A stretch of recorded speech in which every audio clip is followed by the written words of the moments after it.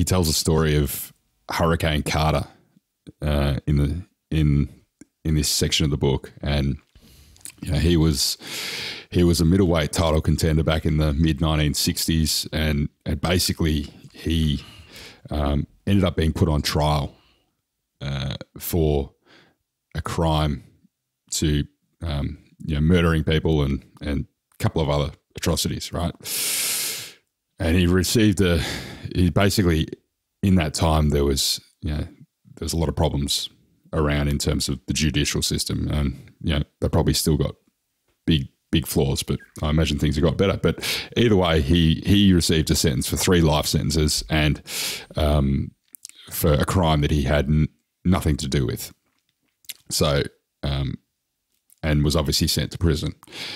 Now, when he entered the prison, he's been noted as looking the warden in the eyes and proceeding to inform the warden and the guards that he was not giving up the last thing that he controlled himself.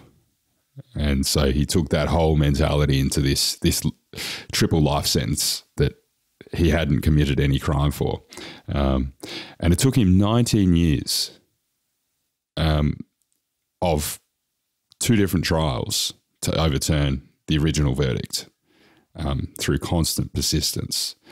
And you'd be pretty pissed off, I imagine, or seemingly pissed off that it took 19 years and you were in there for 19 years, which is almost a full life sentence in itself.